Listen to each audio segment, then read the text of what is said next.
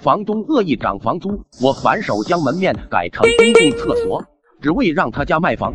今天下午下班后，我开着超跑带着老妈来到2间要出租门面的老房子前，打算给摆烧烤摊的妈妈开个火锅烧烤店。房东是个秃顶大叔，当我们跟他说明来意后，房东的眼神就一直在我们身上打转，一看就是穷光蛋，报价不要太高，太高把他们吓跑了。然后笑着说道：我这周围的价格是一间门面1个月3500元，我这是2间门面都是毛坯房，是要你们自己装修的，就1个月收你们5000元，怎么样？良心吧？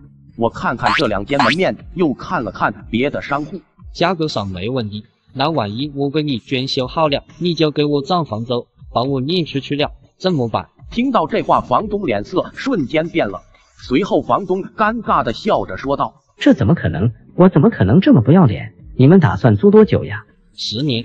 房东摇了摇头道：5年。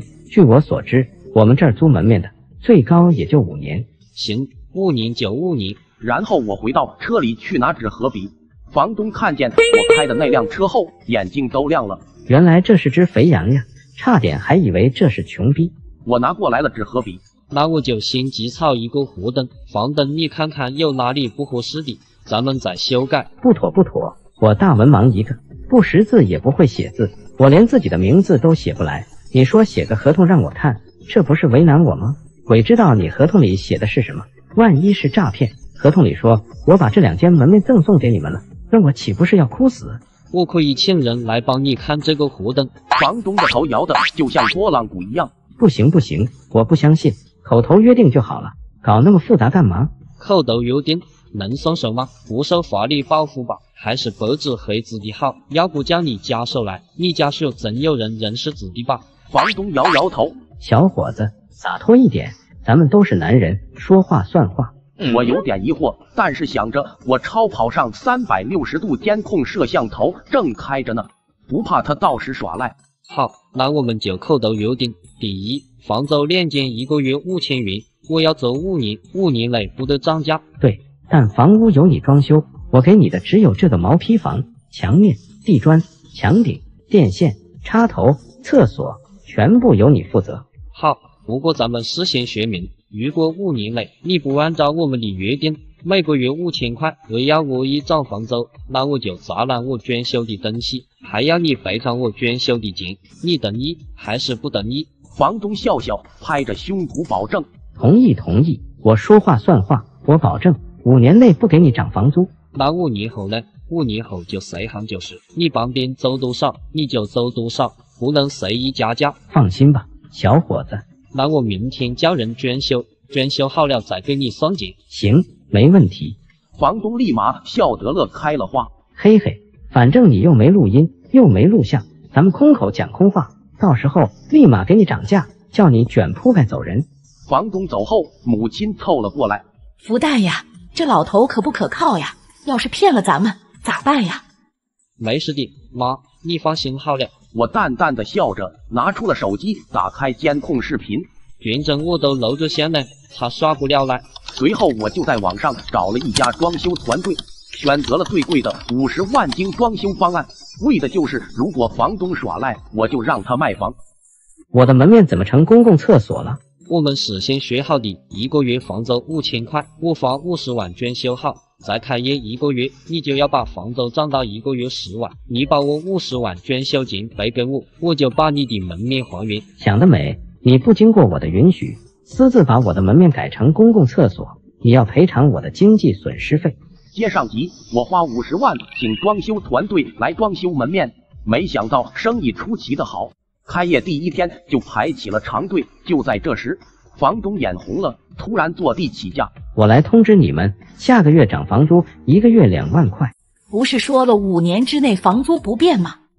我说过这句话吗？我怎么不记得了？肯定是你记错了。那我们不走了，你把50万装修钱赔给我们。来修去丢呀，小老弟，租房子的都知道，租户装修的东西一律实行来修去丢原则。我就是来通知你们，下个月涨房租，从5000涨到了2万。如果你们不愿意，那就滚吧。老妈气得不行，我才不生气呢。房东不作妖，如何收拾房东呢？不收拾房东，又如何赚商业街一栋楼呢？接下来，房东将门面装修好的照片挂在了当地的网上，写着旺铺出租，还粘贴了店铺排长龙的画面，还在附近到处贴着旺铺出租的广告。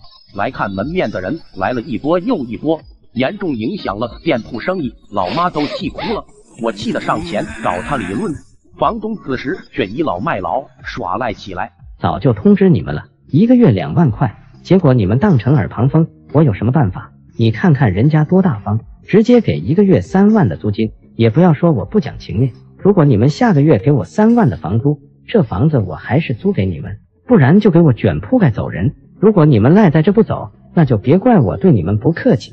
这我哪能忍，伸手指着房东的鼻子，不客气，老子倒要看看你丫的要如何的不客气。说完我就去屋子拿拖把，还特地去养鸡的地方弄了些鸡的奥利给在上面，然后拿着拖把来到门店前。我才刚花了50万捐修好，就要跟我涨房租，你们要看门店可以把50万的捐修费给了，我们立马搬走，要不然你带多少人来，我就打动多少人的腿。说完挥舞着拖把向众人打去，那些来看门店的人全都吓跑了。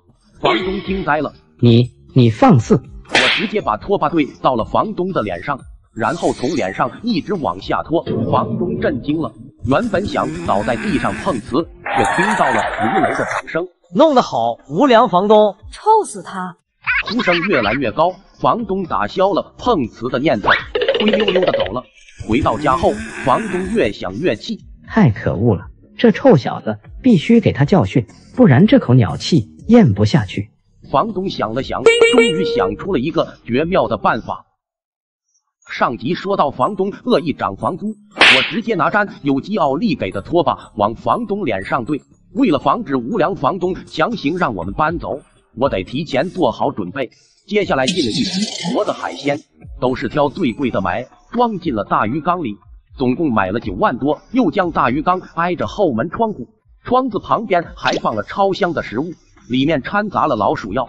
然后我换了锁，还在后门的窗户边安装了监控，确保24小时打开监控，就等着他来。果然不出所料，到了晚上的时候，房东弄了一些蟑螂、老鼠装在袋子里，从后门的窗户悄悄放了进去，然后给食品安全卫生管理局打了一个电话，投诉我店铺环境脏乱差，蟑螂老鼠到处爬，又打电话报警。我楼下的商户实在是太不讲卫生了，蟑螂、老鼠到处跑，还跑到楼上来了，对我的生活产生了严重的影响。我在监控看到房东的一波操作后，赶紧开车来到门店，进去后发现那些蟑螂、老鼠全都吃了老鼠药死了。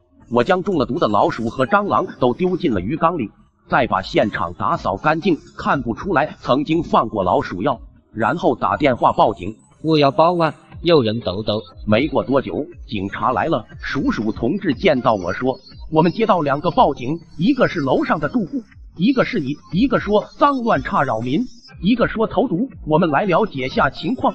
我拿出监控视频给叔叔同志看，叔叔看了说道，这就是使坏，搞恶作剧，往人家后厨放蟑螂放老鼠，得批评教育下。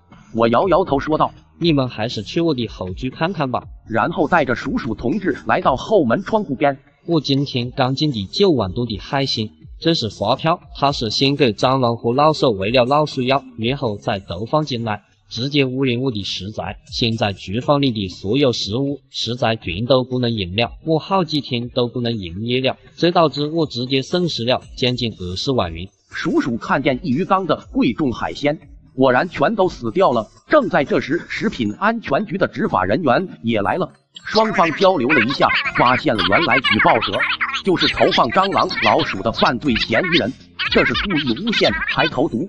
然后双方去了2楼，直接把房东带走了。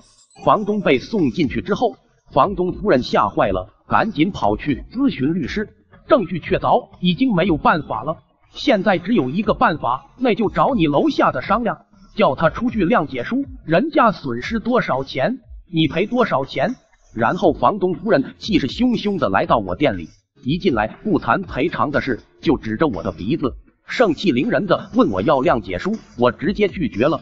房东夫人炸毛了，直接把房租涨到1个月10万，不然让我们搬走，还把合同都带来了。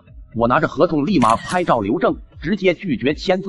既然你不愿意签，那就证明你不愿意租我的门面，我就把门面租给别人了。你那还嫌9万多，我赔你10万，咱们也就两清了。立马从我这搬走。当天晚上，房东夫人将门面租给了别人。第2天就拿着合同带着人来店里搬东西，直接把店里的桌椅板凳丢出门外，老妈都吓哭了。我直接打电话报警，叔叔很快来到现场，了解情况后，建议我们直接去审判署。第2天，我带着装修队来到店里，直接把店里装修全部砸了，改成了公共厕所。然后我就把店里发生的事情做成了小视频，发到了网上，直接火爆全网。这里直接成了网红打卡地，每天来拍照的人络绎不绝，只为来这里放水。房东夫人直接一纸诉状起诉了我，没过几天开庭了。我当警把最开始租门面时跟房东谈话的监控视频放了出来。房东当时学不会写字，也不识字，不签合同，跟我们口头约定，怎么到了指南手签字的时候，他就会写字了，和每一条每一款看得很清楚，生怕自己吃亏似的。这是想着没有白纸黑字的合同，故意骗我50万捐修金吧。然后我又把房东夫人将房租涨到1个月10万的监控视频，以及转租给别人的合同一并呈上。最终房主败诉，判决要求房东赔偿装修费、经济损失费以及精神损失费，一共100万元。考虑到房东家的经济情况，最后审判署将公开拍卖2楼套房。